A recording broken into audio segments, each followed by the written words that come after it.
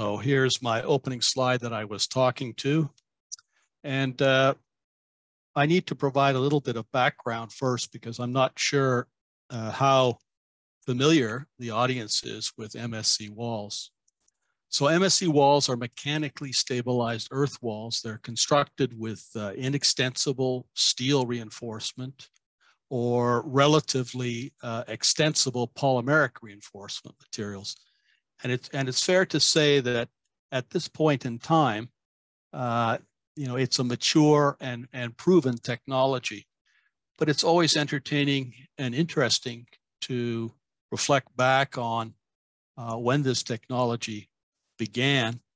And one of the first steel reinforced walls was a wall that was constructed with steel strips that you can see here in this photograph and a concrete facing. So the purpose of the steel strips was to add strength and stiffness to the soil behind the concrete panels and to provide support to the concrete panels. Since those early days, that photo was taken in 1971, this technology has become ubiquitous in the civil engineering field. And here is a picture of a 46-meter high steel strip reinforced soil wall. And you can see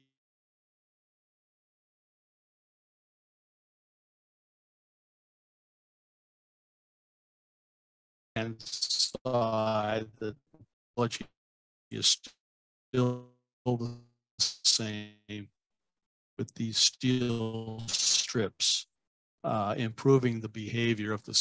However, in addition to stiffly inextensible steel welded wire and the like, but the purpose of these reinforcement elements remains the same regardless of the type and shape of the steel reinforcement.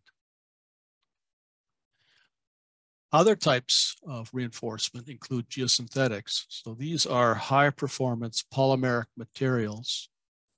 They can come in the form of sheets. For example, a woven polyester geotextile is shown here, or a geogrid material with open apertures that are better able to engage with the soil. They're more flexible, but they still perform that same notional idea of improving the stiffness and strength of the backfill. Here is a slide of what is a very famous wall in the literature tracing the behavior of this technology. And this is a very high wrap face wall that was built in Seattle.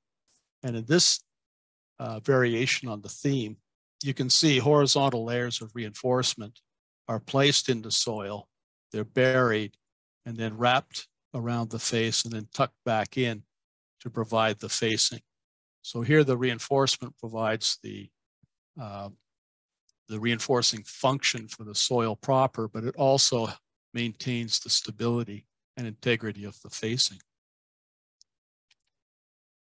Here's a cross section that gives you a sense of the size of the structure. And after it was constructed, a surcharge was put on top of it. And in fact, the entire soil mass was part of a preload to pre-compress some soils at the location of an highway overpass that was being constructed in the at the Rainier Avenue location in Seattle. This wall was heavily instrumented, and we learned many things about the mechanical behavior of this particular wall. Here's another example. This one is a little closer to home in London, Ontario. It was the first prop panel wall constructed in Canada. So the concrete panels were constructed off-site, propped on end at the site, and then the fill and the reinforcing layers were placed incrementally from the top to the bottom as the wall was built. And you can see in the slide in the bottom right, there's some instrumentation. And again, this was another wall that we had the opportunity to instrument in order to assess its long-term performance, and also to guide the development of models for the design of these systems. Going back to the West Coast again, here is another example of a MSE wall. Here you can see a wall that has been constructed with modular block units. And here you can see a uniaxial geogrid reinforcement. Here in the top right, you can see a cross section with instrumentation, etc. And this was again another wall in the database of instrumented field scale walls that I've been able to collect with my partners over many years to develop new design models. We're seeing more and more today the use of polyester strap reinforcement instead of continuous sheets of geotextile reinforcement or continuous sheets of geogrid reinforcement. So these straps are wound back and forth, as you can see here. But again, they perform the same function as I've described before, which is to stiffen and strengthen the backfill soil and support the facing units.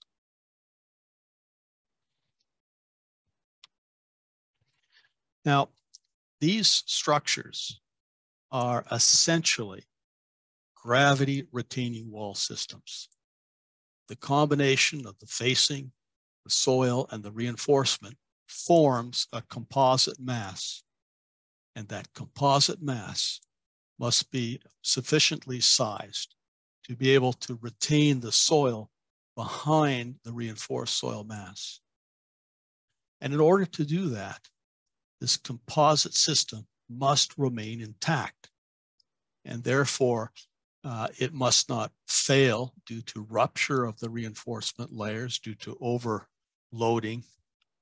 The reinforcement must not become disconnected from the facing if we have a hard facing. And the reinforcement must not pull out of the passive zone behind an assumed active failure wedge zone. And being able to design for these limit states and being able to quantify margins of safety against these internal failure mechanisms or limit states is most challenging and has attracted my attention and effort over many years. And I'm going to focus mainly on this rupture limit state and the pull-out limit state, since they're important and also relatively easy to understand. So today, when we're designing for internal limit states for MSE walls, we design within a load and resistance factor design, LRFD framework, both in Canada and in the United States. So those of you who are designing earth foundations, you'll be familiar with the Canadian Highway Bridge Design Code. It's the latest version was in 2019. The next version will be in 2024. And in south of the border, the equivalent guidance document or code is the AASHTO LRFD Bridge Design. And both of these codes I've been involved in their development and the development of the code sections for mechanically stabilized earth wall systems.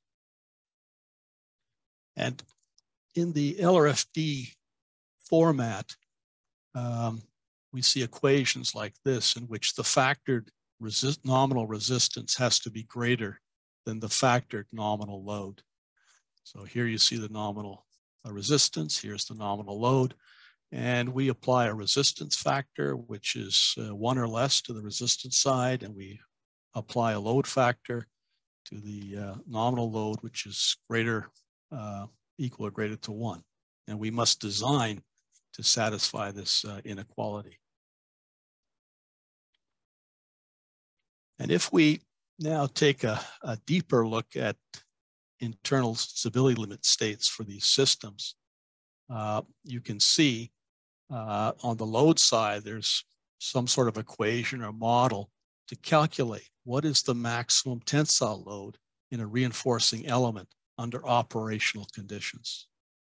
And there are a number of simple analytical equations that are available to calculate this value, depending on whether it's a steel reinforced soil wall or whether it's a polymeric reinforced soil wall. And on the other side are nominal resistances. And these describe the capacity of the elements to resist load, to resist pullout, and in some cases, depending on the modeling approach, to prevent actual failure of the soil. The question that this lecture poses is, when we design these structures and we build them, what are the true margins of safety for these limit states? When we use an LRFD framework, if you satisfy this inequality, what it does is it tells you that you're safe, but it really doesn't tell you how safe. What we're interested in is, what are the true margins of safety? And the true margins of safety are going to be a function of uncertainty at the time of the design. And so we have to ask ourselves, well, what are the sources of uncertainty at the time of design? For example, there is uncertainty or variability in the calculation or the value of the nominal load and the nominal resistance. So for example, when I calculate the maximum tensile load in a reinforcing element at time of design, it will be a function of it'll be a function of the friction angle of the soil, the unit weight of the soil. And there's some uncertainty in those values on a project basis. In addition, there may be uncertainty regarding the applicability of this load model to the wall that you're actually designing. On the resistance side, we have the same sort of arguments. I mean, on a project basis, we have to make choices about the input parameters for friction angle and unit weight. And we may have different levels of confidence in whether the model that we're using for our particular project is well suited to the project. And one way of quantifying this uncertainty is to imagine that every estimate of a nominal load or a nominal resistance has some spread, some uncertainty. And we can describe that by a coefficient of variation. And in Canadian LRFD practice, we describe this uncertainty as related to level of project understanding. So as we have more confidence in the choice of parameters and foundation conditions and the like, then our level of project understanding goes up, and the spread in the estimate of our nominal values becomes less. So high level of project understanding, we might have a COV on a nominal load or resistance of 10%, less certainty, less project information. It could be, the COV could be as high as 30%. And this concept will be shown quantitatively as I move through my presentation. Other sources of uncertainty are the accuracy of load and resistance models independent of the project itself. And so, for example, if we have a load model for the maximum load and reinforcement layer, what is the accuracy of this load model predicted value? Similarly, on the resistance side, we can ask ourselves, this model in isolation, for example, the tensile strength of the reinforcement, what is the accuracy of that model? Or what is the accuracy of the model that we use here for the pullout capacity of this reinforcement? This is the capacity that prevents the reinforcement from being pulled out of this passive zone. We can quantify that accuracy as model error quantified by bias. And bias is the ratio of a measured or observed value divided by the predicted or calculated value. And most often in geotechnical engineering, the bias value is not 1 because we seldom have perfect geotechnical soil structure interaction models. So how do we get this information? Well, if we look at the photograph on the left-hand side, we collected measurements of strain that were then converted to load from 24 different steel strip and MSE walls in the literature. And that gave us 97 measurements. So for each one of these measurements, we then went to different design methods and we predicted what the design method would tell us that maximum load should be. Now, there are many different load models. And once we have the predicted value and we have the measured value, then we can calculate what's called the bias. And from these 97 data points, we can calculate what the mean bias is. In this particular case, it was 1.19, which means that on average, the measured loads in these walls was about 20% higher than this particular model predicted. And the spread in the bias values was about 40%, COV of 0.4. And you can take these data points, rank order them, and plot them on a CDF plot where we have the standard normal variable versus the load bias on a log scale. And the data plots reasonably as a straight line. And this is a visual cue that these load bias values are log normally distributed. And fortunately, for almost all of the data that I'm going to show you today, this has proven to be the case. And this allows us to take advantage of the benefits of a log normal distribution when it comes to making estimates of probabilities of failure.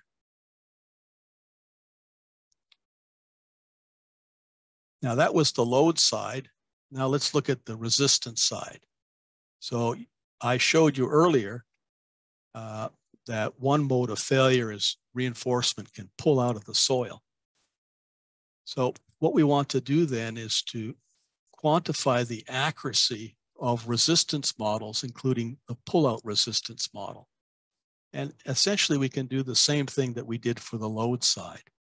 We collected the results of pull-out tests where reinforcement was placed in soil, buried in the soil, subjected to vertical pressure to simulate the conditions under which the reinforcement would be exposed in the real world. And for each one of these tests, we pulled on this reinforcement until it came out of the soil, and that became a measured pull-out capacity. Then we went to the codes and we asked ourselves, well, what would be the predicted value of that pull-out capacity according to a prescribed equation? And then again, we can take the ratio of the measured pull-out capacity divided by the predicted pull-out capacity, and we have a resistance bias. And again, seldom is this bias value equal to 1.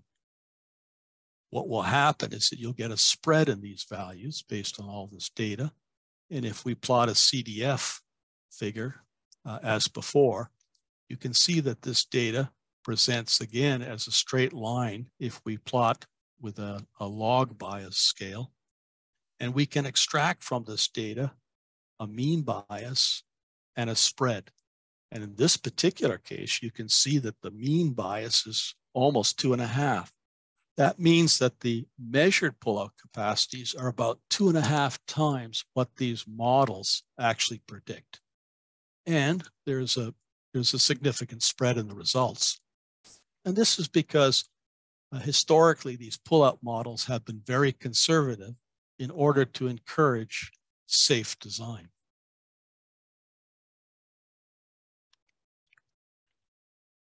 Now, other features of the accuracy of these models are possible correlations between bias and nominal values. So for example, with this load model that you see up here on the left-hand side, you can see that as the calculated load, the predicted load using this particular load model, you can see that the accuracy of the model actually decreases as the load increases. And this is really an undesirable feature of any model, whether you're working in a probabilistic framework or in a deterministic or classical factor of safety framework. Here is at the bottom left is another example of where the accuracy of the pullout model changes dramatically as the calculated resistance goes up. So you can argue that these two models are not very desirable. We can accommodate them, but they're not as desirable as the two models that you see on the right-hand side, because these models have much lower bias dependency. And that means that that's equivalent to saying that the slope of this linear trend line is lower.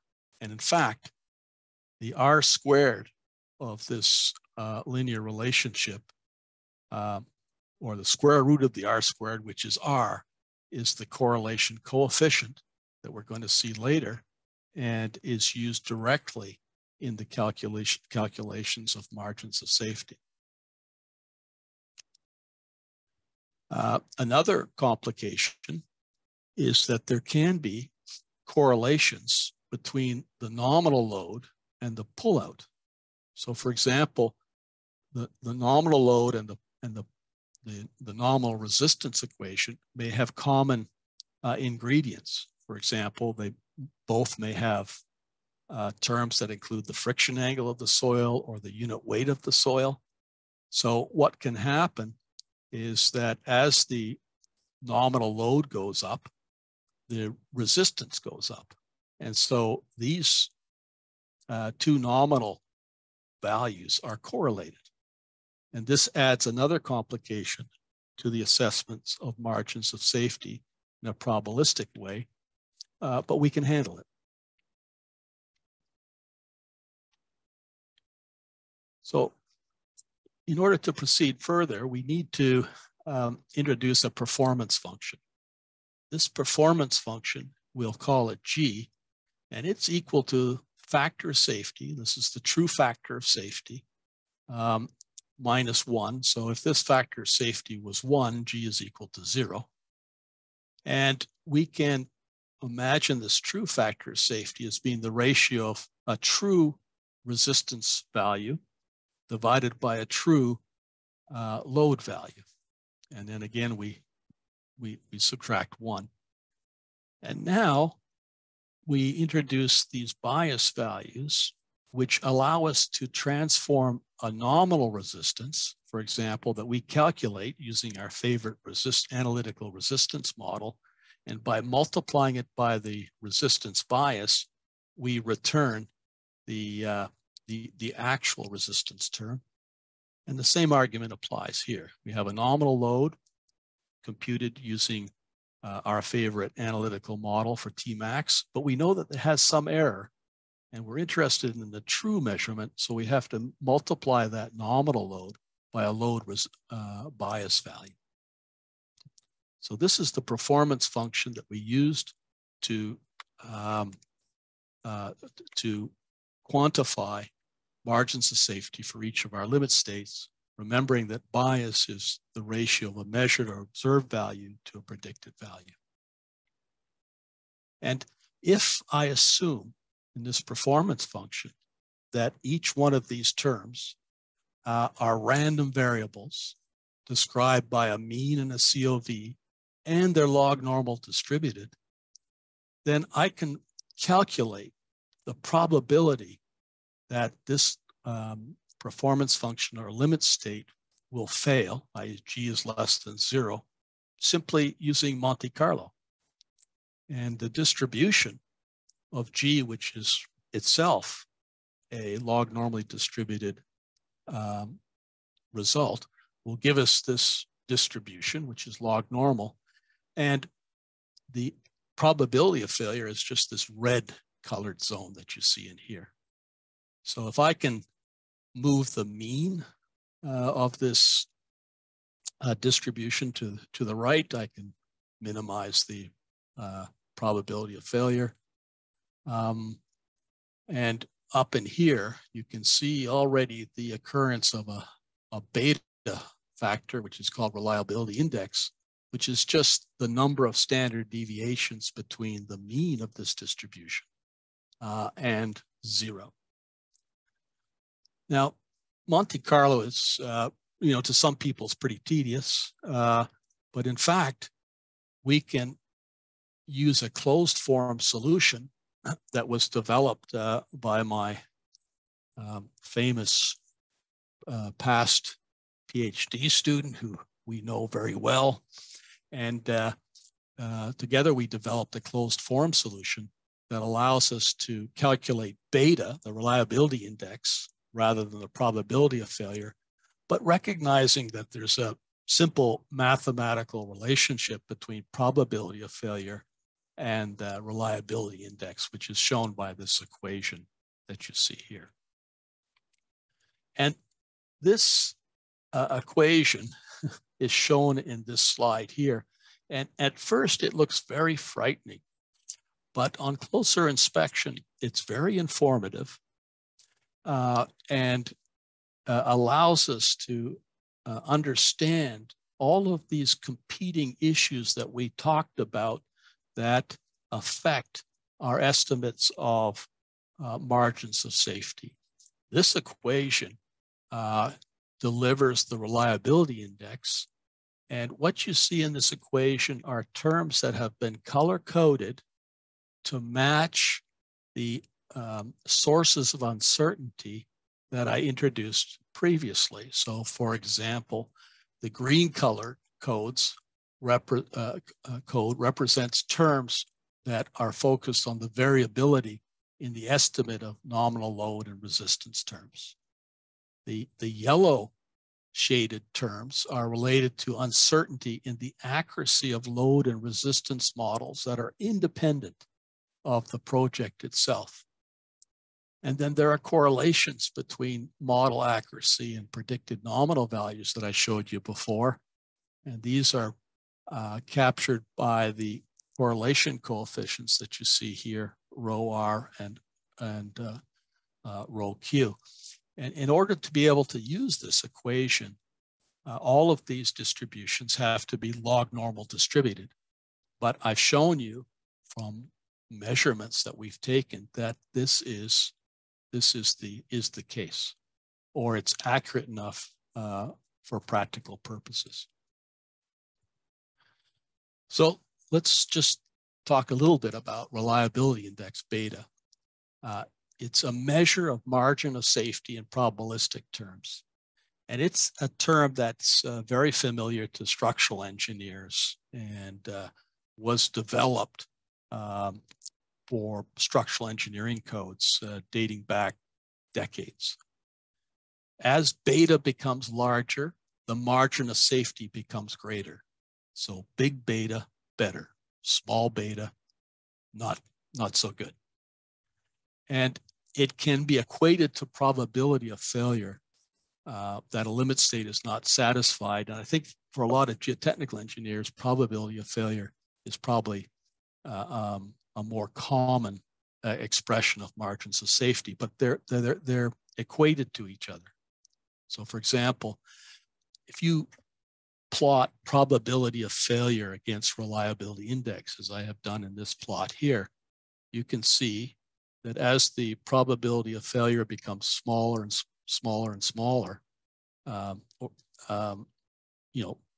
numerically here, the reliability index is going up and up further. So for example, if you were designing a structure for a probability of failure of 1 in 1,000, then the corresponding reliability index value is 3.09. Now, interestingly, for the limit states that I'm discussing here for MSE Walls, that is the internal limit states for MSE Walls, we actually design for a probability of failure of 1 in 100. That means that 1 out of 100 of these reinforcing elements will not satisfy the design limit state. Now, that may appear shocking at first blush, but what you have to remember is that we always have multiple layers of reinforcement. So the system is highly strength redundant. So if one layer misbehaves, its neighbors can compensate. So that's the qualitative explanation of why we're using what appear to be very high probabilities of failure. Returning to this equation, you can see that the nominal factor of safety, which is the ratio of the nominal resistance to the nominal load, actually appears quantitatively in this equation. And in fact, you can rearrange this equation and collect these statistical terms into two larger terms, A and B. And if you do that, what you find is that beta increases linearly with the log of the nominal factor of safety. And this provides a quantitative link between classical factor of safety and margins of safety in probabilistic terms. Now, when I was growing up in school, we designed everything according to classical factor of safety concepts. And there has been difficulty sometimes for people to be able to jump from deterministic classical factor of safety design approach to probabilistic approaches because they couldn't link the two. One of the benefits of this equation and the work that Sina did during his PhD was to provide a quantitative expression that provides this link. Now, returning again to this equation and its contents, here again, you can see we can accommodate the occurrence of highly correlated or dependencies between bias and nominal loads, okay, by calculating what this correlation coefficient is. So for pullout, the brown term is the resistance correlation coefficient, and the green here is for the load side. Okay, so again, we can accommodate different levels of this dependency when there are correlations between bias and nominal values. We had spoken earlier about the case where we have correlations between the nominal loads and the nominal resistance, because these equations have common terms. So they can, depending on the models and the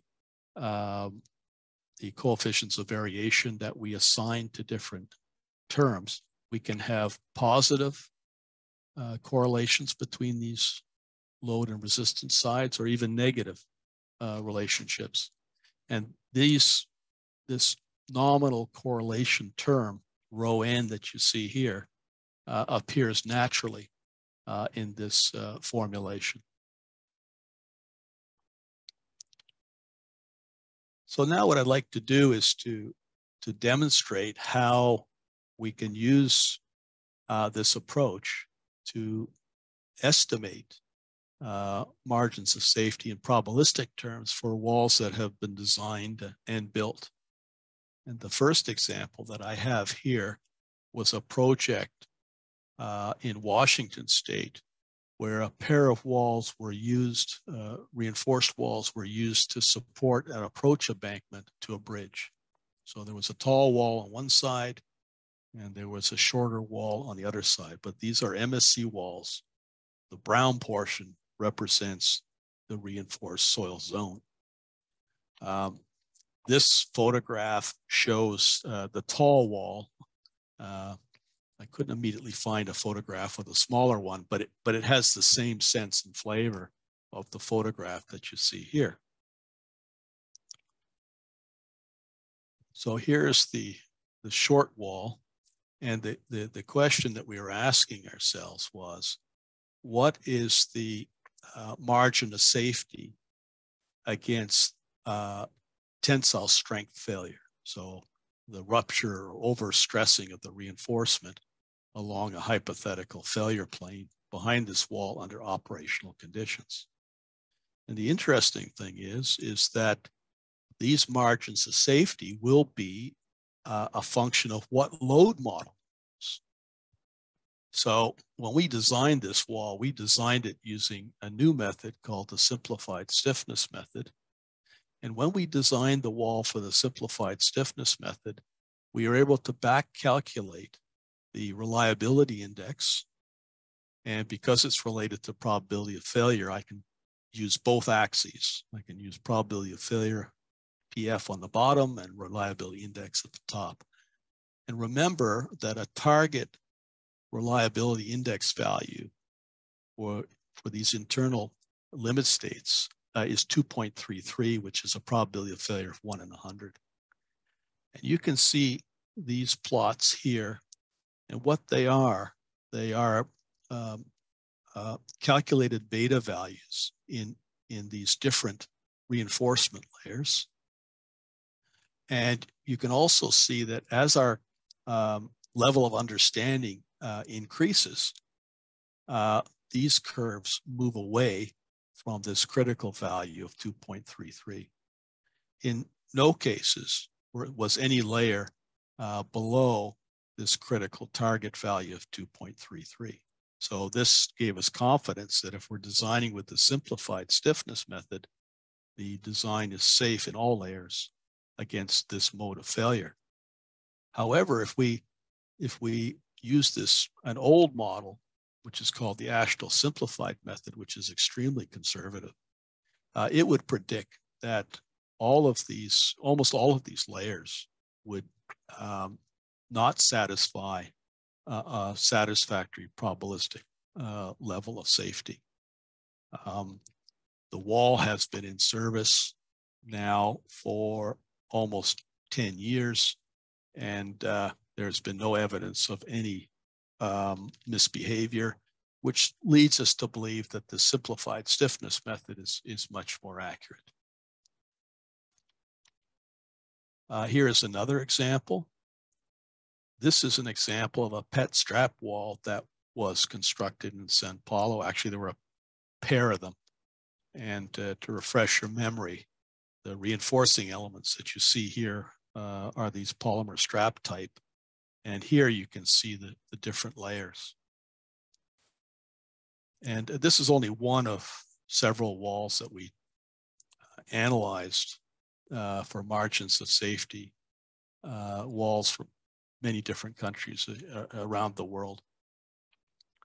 And what you see here in the plot itself is the reliability index plotted against nominal factor of safety. Remember that the nominal factor of safety is the ratio of the nominal resistance using your favorite equation for rupture strength, and Qn is the nominal estimate of the load in the reinforcement under operational conditions. And that's what you see on the bottom axis here. So here the nominal factor of safety is increasing.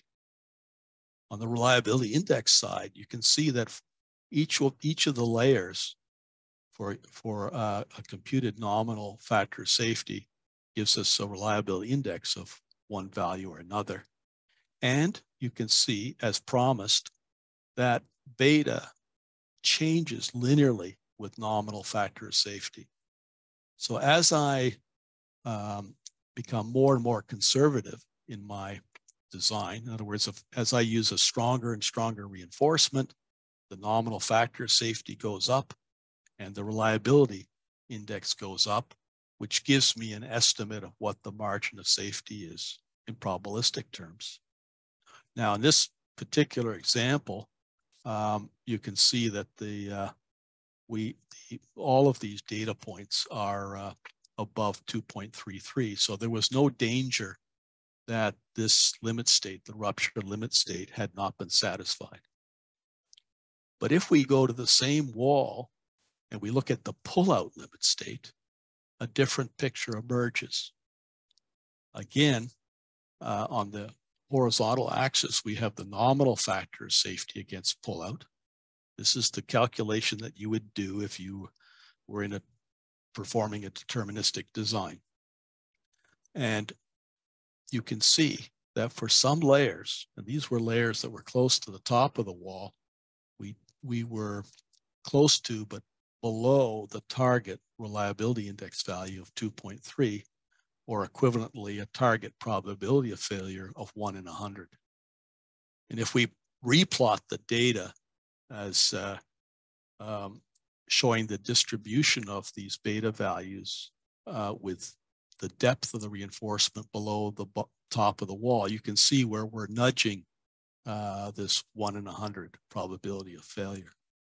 So this wall, from a reliability point of view for the pullout limit state, was not satisfactory for reinforcement layers very close to the top of the wall. And what we found in general is that usually when pullout is a problem, when it controls design, it is indeed the layers that are closest to the top of the wall, particularly for strip type reinforcement, be they polymeric type or be they steel type. And this type of calculation tells us exactly how much. So the question then is, well, what can we do about it? Well, remembering that the nominal factor of safety is just the nominal resistance divided by the nominal load, and then I inspect the content of the equation that gives me the nominal value for resistance, you can see that if I increase the length of the reinforcement, Rn will increase, the nominal factor of safety will increase, and I will therefore move these layers up this slope. And I can adjust the length of the reinforcement so that this nominal factor of safety gives me a data point which is above this critical line. Okay, so all I have to do is increase these two layers a little bit to have an adequate nominal factor of safety that translates to a satisfactory reliability index value.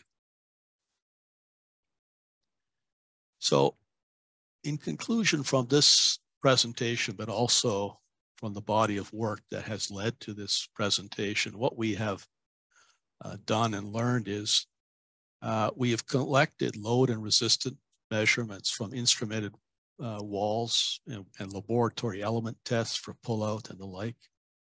And from this data, we've been able to calculate the bias statistics for steel and polymeric walls. And the reliability, using this data, we can estimate the reliability index for design and analysis of MSE walls. And we can do this using a closed form solution, which is easily implemented in a spreadsheet. And this means we don't have to do Monte Carlo simulation, subject to the caveats that I introduced earlier about these distributions being log normal, et cetera. And you can find differences. The beta values are detectable between walls, and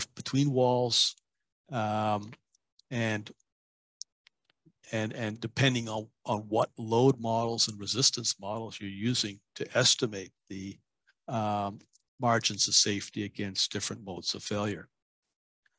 And reliability-based analysis and design is informative of the true probabilistic limit states margins of safety at time of design, rather than someone just saying, it satisfies LRFD requirements, or it has a large factor of safety. Large factor of safety tells you nothing about the margin of safety in probabilistic terms. And we can link both the reliability index to probability of failure and to nominal factor of safety where nominal factor of safety is always the starting point for any MSE wall limit state design. Here are a few references that have led to this presentation for the interested audience member.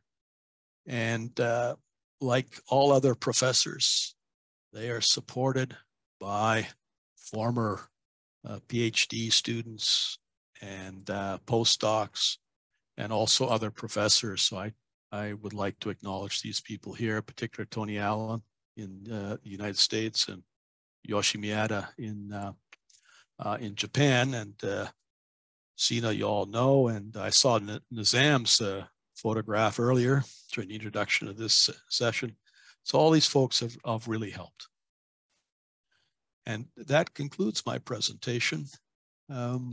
Thank you for your time and patience, and I hope you learned something useful.